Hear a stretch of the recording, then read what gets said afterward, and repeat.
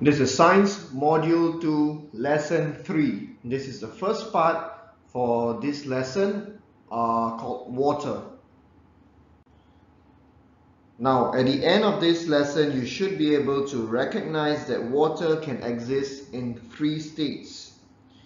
You should be able to compare the water in the 3 states, understand how water changes from one state to another, understand the effects of heat gain or heat loss on any state of water, understand what is melting point and boiling point, and lastly, you will know the factors which affect the rate of evaporation. Now, starting off, the 3 states of water. Now, matter exists in 3 states, and so does water. We have solids in the form of ice for water, liquid in the form of water, as we know, and gas in the form of steam and water vapor. Now let's look at the changing states of water. Water can change in state, for example, from solid to liquid to gas. And this happens when there is a gain or loss of heat. From solid to liquid, we need to heat it up. From liquid to gas, we need to heat it up too. From gas to liquid, we need to cool the gas. And from liquid to become ice or solid, we need to cool it again. Now let's look at the first process, which is freezing. When freezing happens, water, which is in liquid form, gets converted to ice, which is in solid form.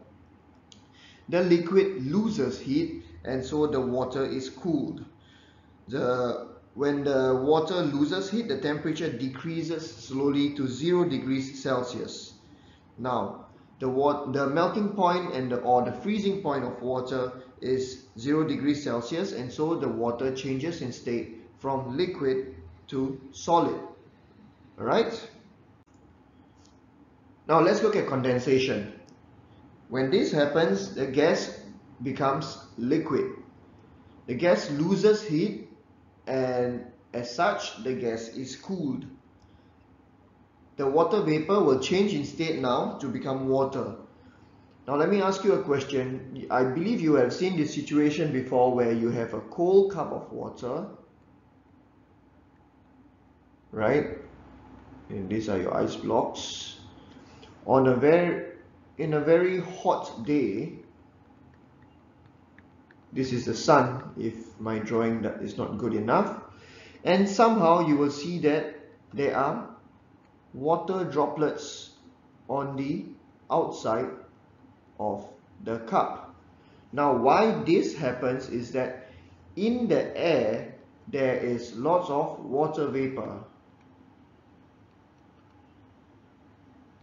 When this water vapor comes down and gets into contact with this very cold cup, what happens is that the water vapor molecules or the particles, they will condense, they will lose heat, and they will condense to become the liquid and become the water droplets.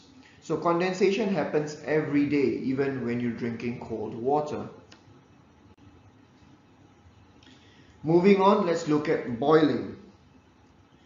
When boiling happens, liquid gets converted to gas.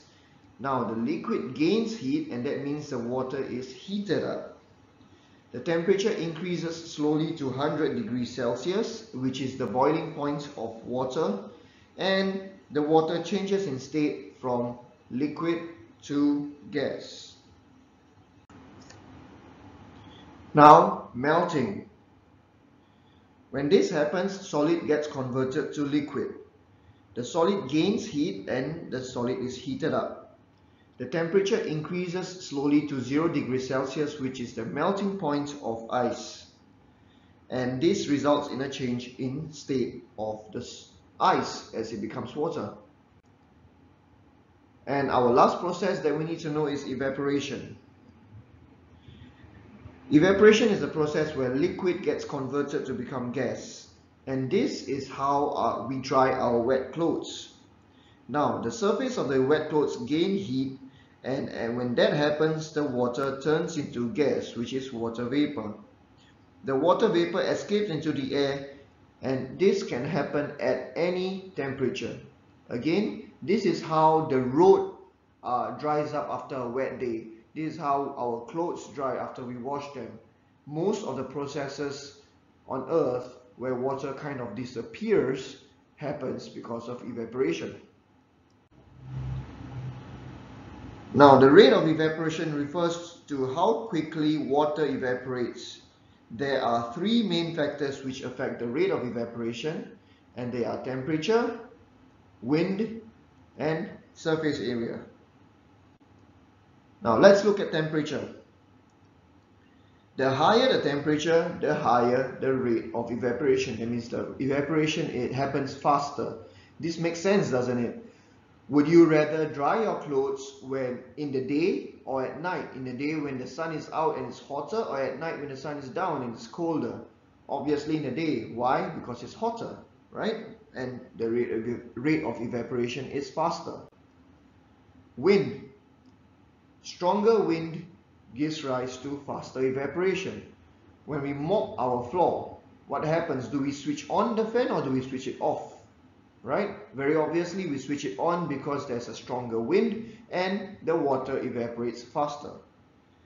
And lastly, area of exposed surface area. Now, larger surface area like what you see here will result in faster evaporation as compared to this container. Okay, this is something you should know. And that is it. Our part 1 is complete. If you do not understand any part of the video, please go back and rewatch it. I'm sure you will be able to understand it. Thank you. Bye bye.